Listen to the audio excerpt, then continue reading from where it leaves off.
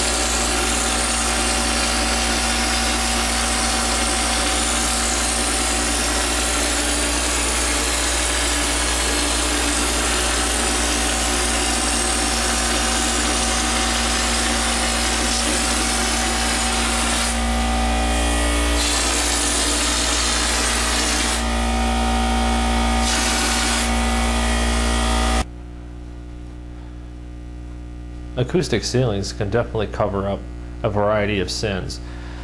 At this point, we'll scrape the wall up to the ceiling line and allow the ceiling to dry. When your acoustic texture dries, you can use a Phillips screwdriver, run it along this corner. That way it'll allow you to have room to be able to cut in your paint for your wall. And now we're ready to spray a fine to a medium orange peel. All the texture we're spraying at around 40 to 60 pounds per square inch on our compressor. At this point we have our texture mud mixed. As you can see, it's pretty thin. At this point we're going to be spraying our fine to medium orange peel. What we'll be doing is we'll be spraying from the corners then into the field. That way it's nice even coverage.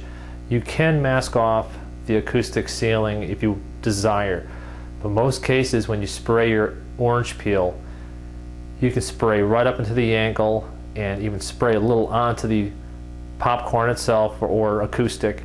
Once it dries, you don't even see it. So it's up to you which route you would rather go.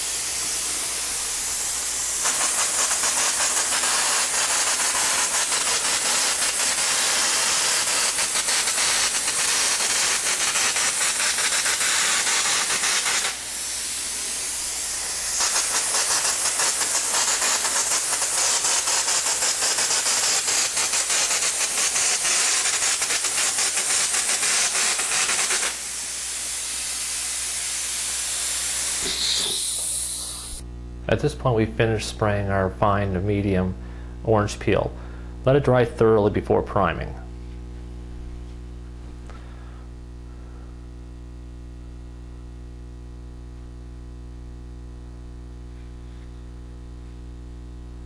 The next texture we're going to be spraying is a medium to heavy knockdown.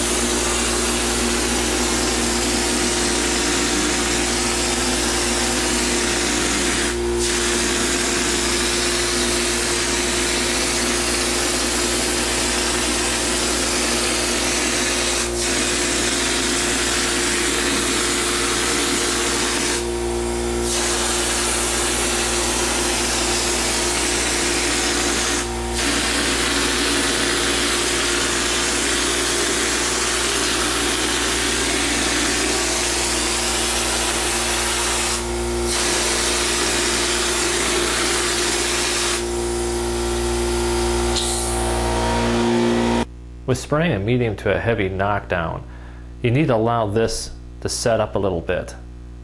And then you use a broad knife and then you knock it down.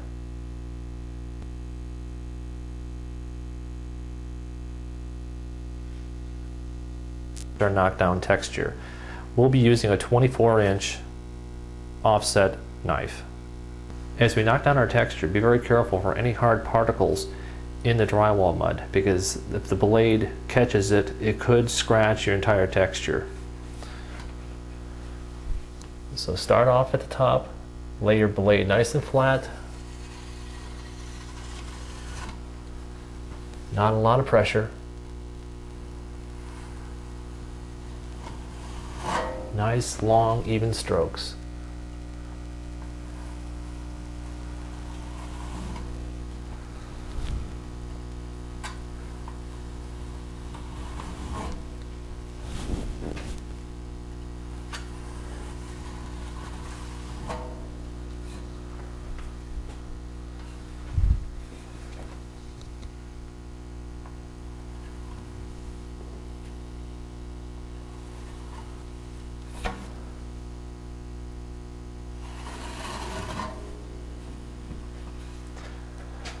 Now at this point you need to allow your texture to dry thoroughly before you prime it.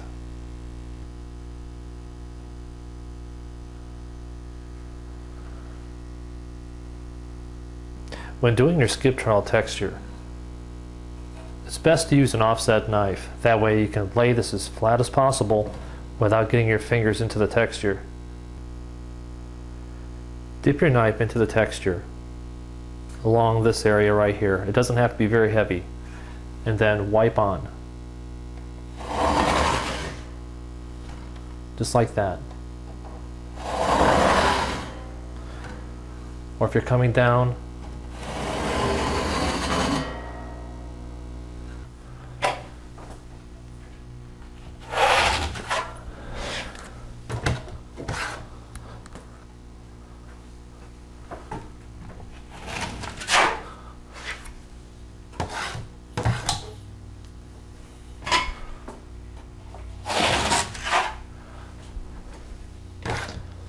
We're keeping our mud same consistency as what we sprayed earlier.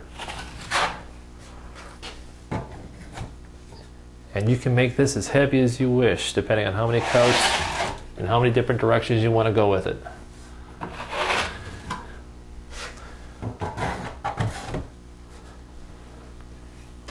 This is definitely some Southwest flair right here.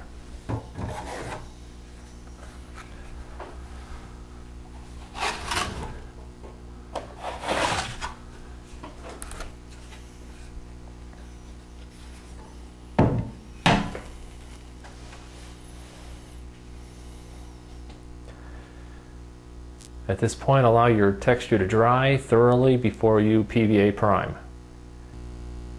Well, we're at the end of our project. Thank you for watching, and see you next time on Drywall Techniques.